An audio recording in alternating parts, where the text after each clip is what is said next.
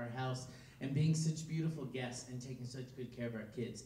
Ladies and gentlemen, I give you for the final performance of the evening, Mr. Rufus Bonds.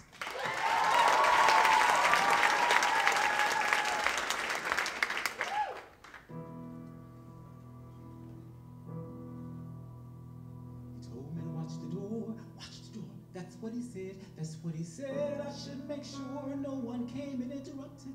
Well, I'll tell you once or twice a month. Tell me, Jim, you watch the door. I got a lady coming. I got a lady coming. Like I said, once or twice a month, there'll be a lady come to call. And he said, Jim, you watch the door. That's what he said. And once I remember there were two ladies. I believe another time there was this young black gentleman from Chicago. I don't know what they were doing. He told me to watch the door, that's what he said, that's what he said. I got a girl, she'll be coming up to see me. She's a very pretty girl. He said, don't let me catch you looking at Miss Mary Perkins. Yeah, that was her name. Miss Mary Perkins.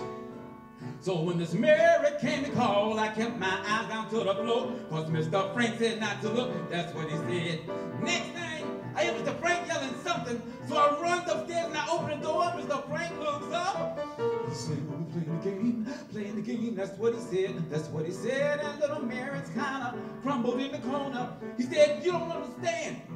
She didn't want to play the game, and so I went and hit her. You see, I had to hit her. He told me I should go and look. He said she's acting like she's sick. And I said, Lord, that child is dead. That's what I said. And he said, no, it ain't my fault that girl is dead. He said, no, that's what he said. He said, no. And his eyes were wild and his face was red. He said, no, that's what he said. He said, gotta get her out, let's get her out, that's what he said. And so I grabbed it, it's so gunny sacked and wrapped up. He said, you a good boy, Jim. I know you won't tell no one nothing, here's $100. I got $100.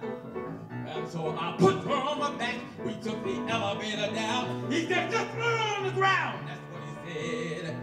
And he said, no, there ain't no reason I should hang. He said, no, that's what he said. He said, no, there ain't no reason I should hang. You got money in your pocket, and there's plenty more of that. I got wealthy friends and family, and a wife who's dumb and fat. And I got rich folks out in Brooklyn if I need somewhere to go. And these stupid rednecks never gonna know. No, it ain't my fault that girl is dead.